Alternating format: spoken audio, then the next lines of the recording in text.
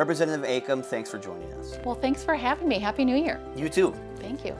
So as we get ready for the 2020 session, you've got a year under your belt. What did you think of your first year in the legislature, and was it everything you thought it would be? You know, that's a great question. And is it everything I thought it would be? I think it was more than I ever expected it to be. And I say that in both good and bad. It was high highs and kind of low lows. And I think it's a little bit of a roller coaster when you work really hard to try and get legislation passed and then it doesn't pass. And so that can be a disappointment. But it also was a real opportunity that I didn't necessarily recognize coming in to learn about as many things as I did. I had such a great opportunity last session to not only work on really important legislation that meant something to me, but I learned about so many other things I had no idea would be important to me. And so it was a great learning opportunity and a great chance to meet a lot of people who can help make legislation pass. So it was a good experience. You represent Minnetonka, and according to your campaign page, you were born and raised in that town. What's it like to represent the city you grew up in? Yeah, you know, it's great. I feel lucky. Before I came to the legislature, I was on the Minnetonka City Council, and so I've represented my city since 2012, and it's an honor to legislate, or now legislate, and before represent in a municipal level my city. And my roots are there. I have lived there much of my life. I moved back when my children were born, and it's just a great community. And I have known people. I run into people that I went to school with when I was young. I've learned or met people, excuse me, that my kids have gone to school with, and so I feel like I've got a real.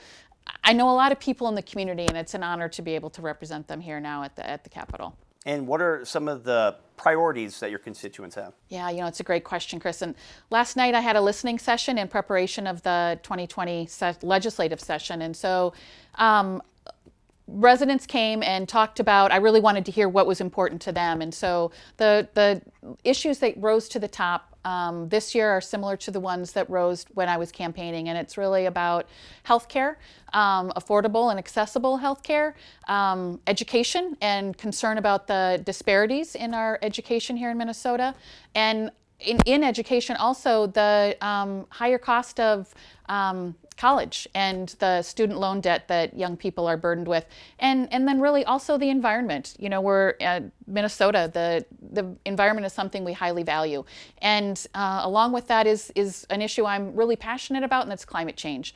And so I will say those three really equally were discussed in depth last night at our listening session. And so I think that's a pretty clear representation of priorities in my district. And that was the next question I had for you. Climate change, that's important to you. Yes, it and is. You head the newly formed Climate Action Caucus. Yeah. Tell us about that caucus. What are the type of things that they work on? Yeah, so the Climate Action Caucus is members of the Minnesota House that believe strongly that we need to be working deliberately, intentionally, and quickly to address climate change. And it really was established because of the response from our members in our districts and the call to action. As you may recall, during last session, there were a lot of demonstrations here at the Capitol and even over the interim. The youth climate strike is a great example. And people are telling us it's an important issue that we need to be working really hard on. And so we formed the Climate Action Caucus to do just that. And it's our intent to be looking at different issues through the lens of climate change, because really everything is impacted. So we have had meetings on transportation, on public health, on housing.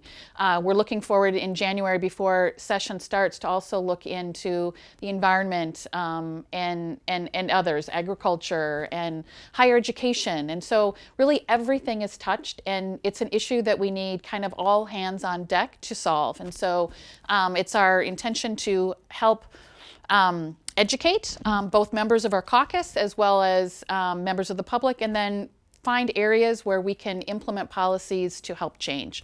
And so we've got, I think, about 50-some members of our caucus right now, or that are part of the caucus. And so it's an issue that a lot of people are hearing is very important to members in their district. And in that same vein, what about the people that don't see it as a top priority? What's your message to them? Well, I think you know, we all need to look at the things that are impacting our daily life, and there's only so much capacity that each of us has in order to address them. And so I think that healthcare is important, and we need to look at its affordability and accessibility to everyone.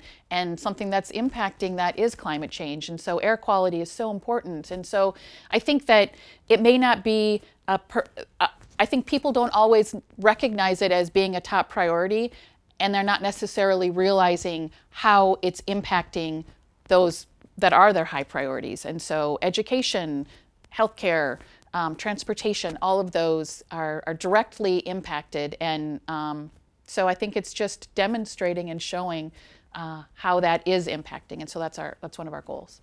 And as finally, I had to ask you about this. A coworker of mine recently read a Star Tribune story about youth serving on city boards, and your son was mentioned serving on the Minnetonka Park Board, 16 years old. I know.